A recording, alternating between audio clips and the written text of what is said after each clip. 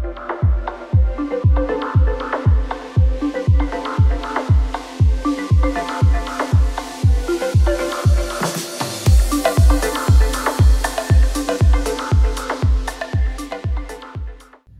everybody, my name is Manuel Favilla and I'm Natalia Maidiuk. Welcome to our Cha-Cha tutorial. Today we are very excited because we have the pleasure to guide you through the learning experience of Cha-Cha natural top into closing twist ending into fan position. So we can definitely help you out and give you some tips on how to avoid the most common struggles, like such as rising shoulders or dancing really tight into the space of each other. So we can definitely help you out in that. But first, let's have a look at the steps. The ladies are dancing. And 1, and 2, and 3, and cha-cha.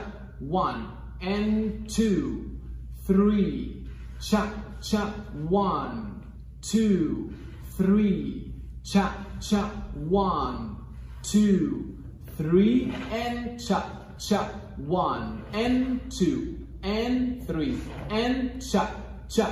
1, and 2, and 3, and cha-cha. 1, and 1, and 2, and 3, and cha-cha. 1, 2, 3, cha-cha. 1, 2, 3, cha-cha. 1, 2, 3, cha-cha. 1 and 2 and 3 and cha-cha. 1 and 2, 3 and cha-cha. 1 and. Okay, now let's start to understand how to do the natural top. The function of the natural top is to create a very strong centrifugal force, still maintaining beauty in the upper part of the body and keeping a very clear rhythmicality in the feet. In order to do that from a male perspective, I need to make sure that I do two things. First, I need to create momentum when I enter into the top. And then the second thing, together with my partner, I will be very focused on maintaining that momentum as we go around each other. Now, let's start from the first step, actually the entrance into the natural top. If I start from my 1, 2, I do a check, I replace, and then I have my cha-cha 1. This is a very important step because on that one, through the foot placement and the body weight transfer, I'm going to indicate the direction. So very important directions of the step. And the second thing very important is to understand through the frame to create the space and then how to maintain it, what I have to do that. So once I do 2 and 3 and cha-cha 1, what I'm physically doing, I am thinking about stretching my elbows sideways and giving my frame forward to my partner. And the purpose is, so let's do and 1 and 2 and 3 and cha-cha 1. So now as I stretch my elbow sideways, I have created width, and through giving my frame forward, I will start to build up an internal position that starts actually from the position of the pelvis. What I'm thinking as I get the frame is to give the frame forward, and at the same time I will dance my pelvis backward, away from my partner, right?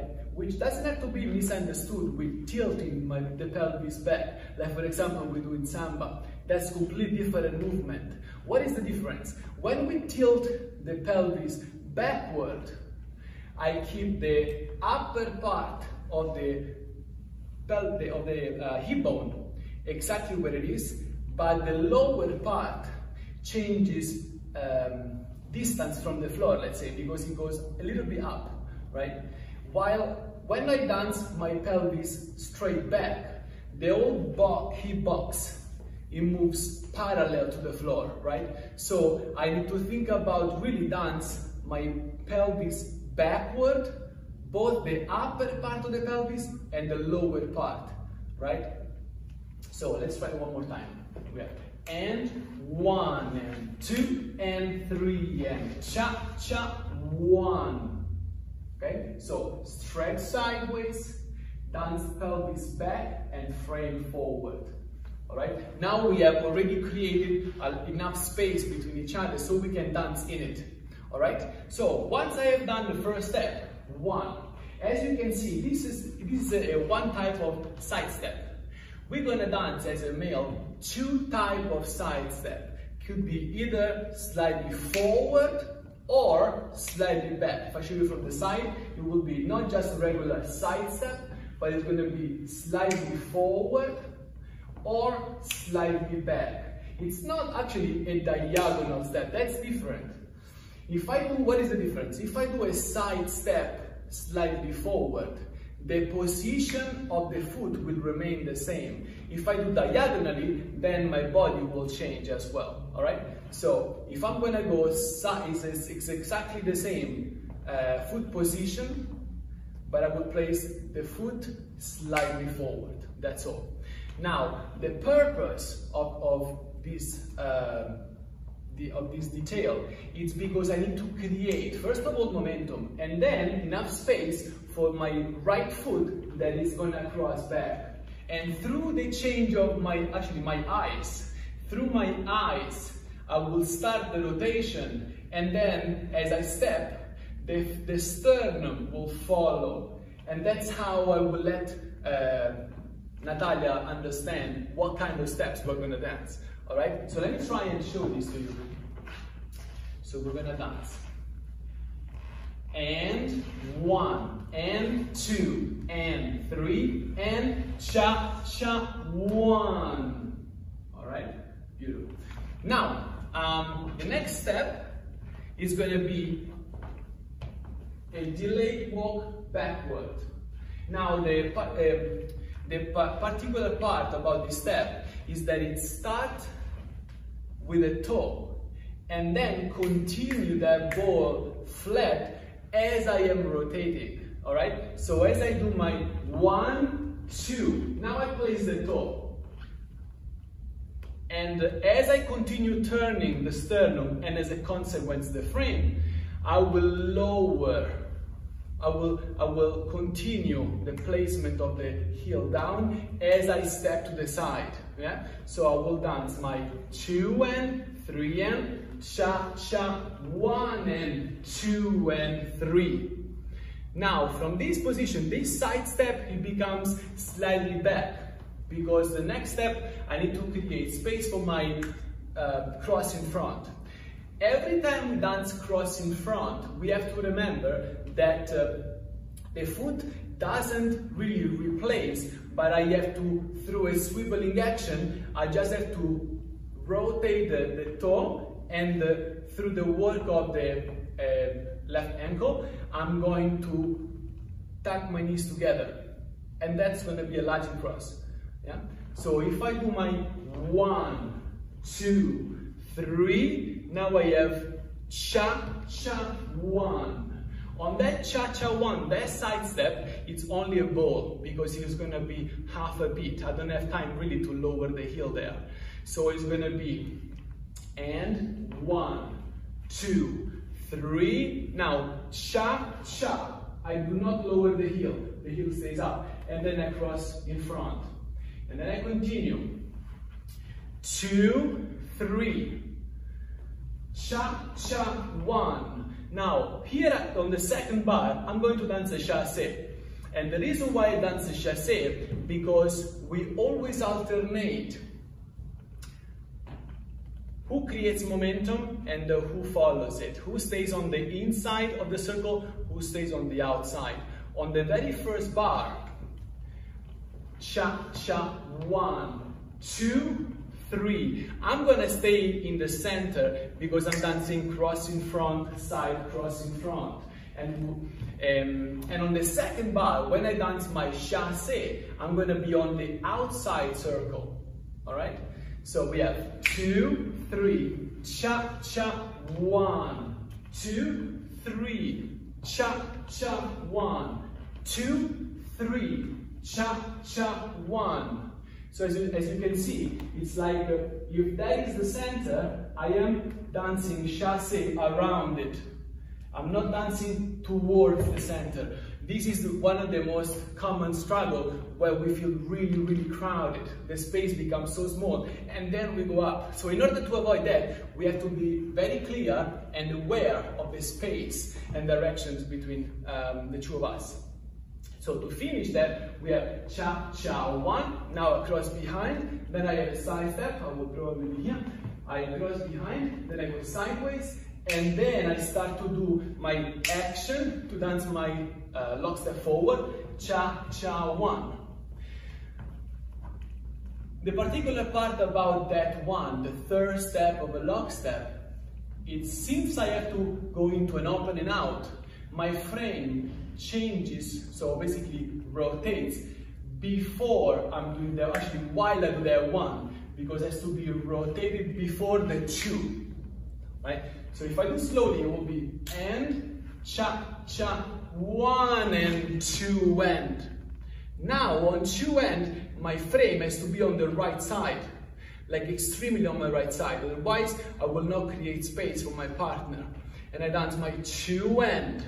Now on three and, I need to replace the frame as I dance my delayed walk backward. So I have check, two and, three and. Now on the end, I just the toe. Now I have cha, cha, and one and two, three and cha, cha, one and.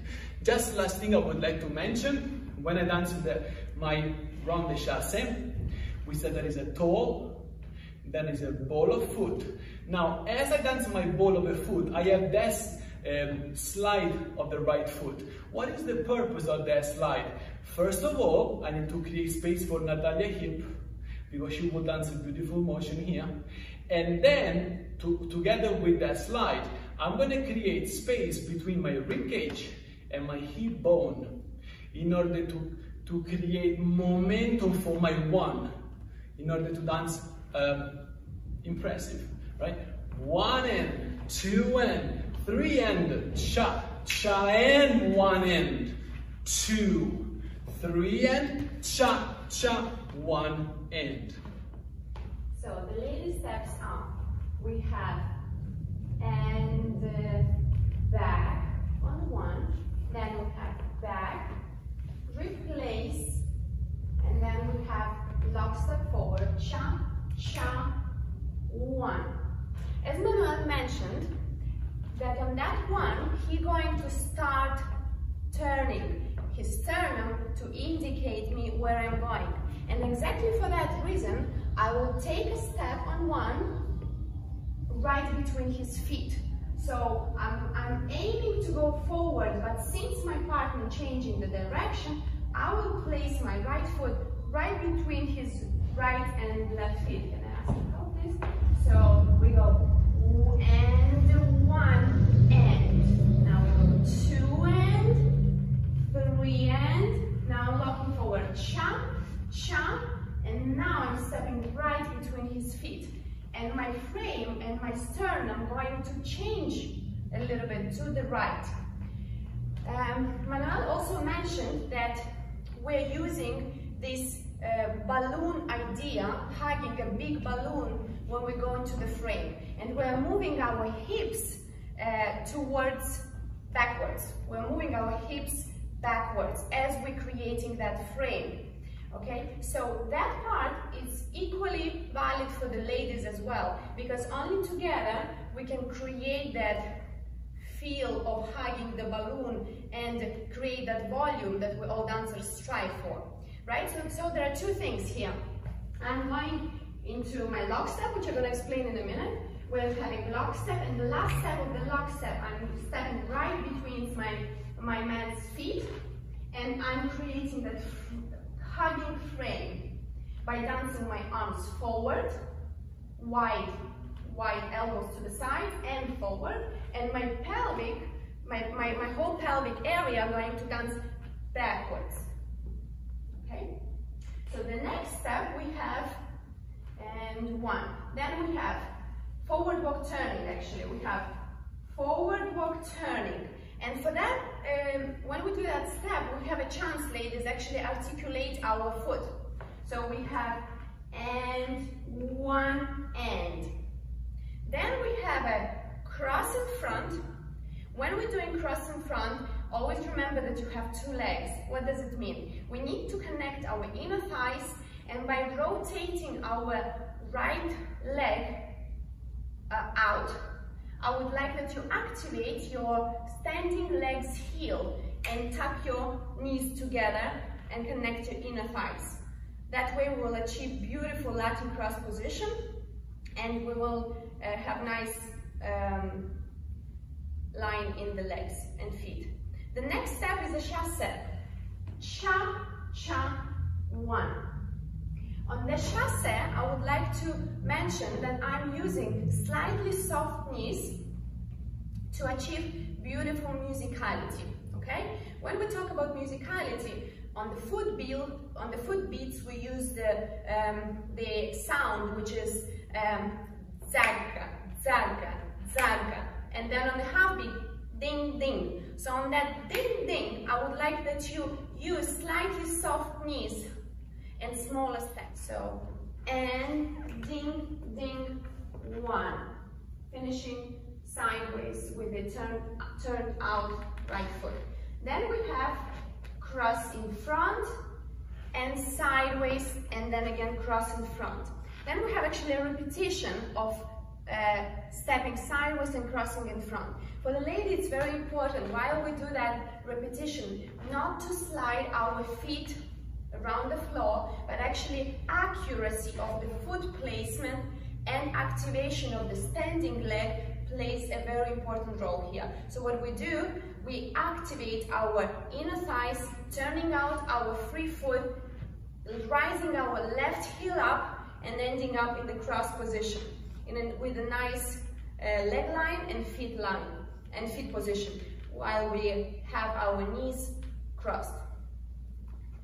Okay, then we do the repetition of those side cross in front, side cross in front, finishing with the lock step.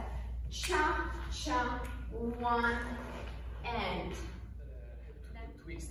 So once we have an and, now she mentioned something about that she was going to let me feel her body weight without being heavy. Now, yes, now she does it wonderfully, because I can clearly feel her right leg where it is, but I can also sense that she has a very strong right foot, the work between the right foot and her center. I mean, she's really like on her own in a way, but she gives me, as she times the dancing of her right thigh, I can actually feel it in my hand. And then I can even gel in together, yes, through dancing my left thigh, right? So as she dances hers, I kind of like gel in. And that, as we dance that leg together, then is the moment where my spine starts. Of course, it's not going to be now, I'm exaggerating just to give you a chance to see it when it actually happens. But after her hip twist, now she hits me because I keep doing it and break it. So, and 2, and 3, and cha. Now that forward turning, as she showed beautifully, she's gonna go forward. Now, as she goes forward, so she placing the foot, as she transfers, I am literally taking my hand towards my hip, and that's the lead, yes? So that's basically the reason why she changes direction. So, do it one more time. And 2, and 3, and. Now, common mistake. It's very easy to fall into the mistake, especially from the guys, to go back, replace forward with a hip. If I replace forward, actually I show you on my own so you can clearly see. If I go backward and then replace forward the hip, if I dance my hip directly and I don't create enough space in the center area, then we will feel very crowded, all right? So what I have to think is back, as I am replacing first, I need to create this slight space between my rib cage and the hip bone so that there is space here, and then through the settling of the hip, that's the moment where I basically take my hand towards my hip. Yes? So we have and 2, 3, and now through that end I have so much opposition in my body, and then I use that to dance my cha and cha, one end. Alright? So regarding the space between the hips and the upper part of the body, Manuel said for men it's very important to keep those very high sides, yes, and very elegant and beautiful upper part of the body. I would say for lady it's same important. So we have to be very careful when we let him feel the weight of our hip, which is wonderful, and as we're doing it here and we're showing our curves, we have to remember to keep our sides very high, right? So we need to stretch them up, and as we go down with our hip towards the heel, without collapsing in the ankle, I still would like you to show this beauty in the upper part of the body with high sides. Okay, so achieving that beautiful presentation look, we're going to continue into 2 and 3 and cha, cha, 1 and. So my responsibility will always be different. We have 3 bars. On the first bar, I will try to maintain the inside circle. On the second bar, what I do my chassé, I will go much more on the outside circle. And on the last one, I will maintain the center of that circle in order to create a nice wind up for the opening out. So it's going to look like this. And 1, 2 and 3 and cha cha 1, 2 and 3 and cha cha 1, 2 and 3 and cha cha 1, 2 and 3 and cha cha 1 and 2. So as you could see, we have decided a little bit to add some extra things. For example, on the last cha cha 1, I have on purpose decided not to dance a lockstep, but instead to replace it with a cross in front, side cross in front, because as a decision, I personally like the fact that I use the momentum that we have created throughout the whole natural top, and I didn't really feel that was the best option for me to continue and slow down too soon with a lockstep. Yeah. And the other thing is, I personally like very much to step sideways after I dance my cha-cha 1 and 2, to dance like a side cucaracha instead of like a check replace, for 2 main reasons. The first is because Natalia will have much more space. And then the second one is because when I step to the side, having my feet apart, I will have a much more dominant position. All right. So, and as a lady, I would like to add that I would be happy to follow that, because it creates and allows me to dance a little bit more my body within the frame that Manuel creates, and for that reason that frame is going to be bigger. I would like to show that moment. And 1 and 2. So on that 2, when we're not too crowded, I have a chance to show more hip curves, yes, and more turn out on my left foot, because my body is not straight anymore, but as you see, amount of turn changed, and the position as well changed.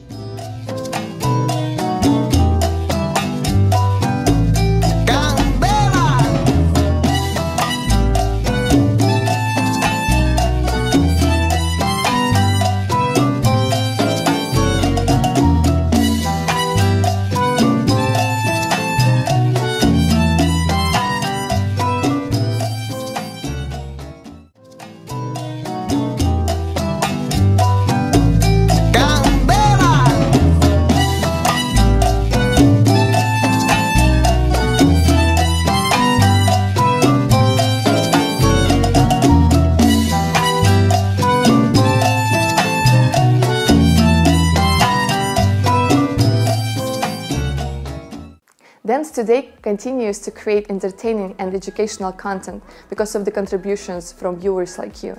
If you would like to donate to the channel, please click on the Patreon link in the description below. Thank you for your support.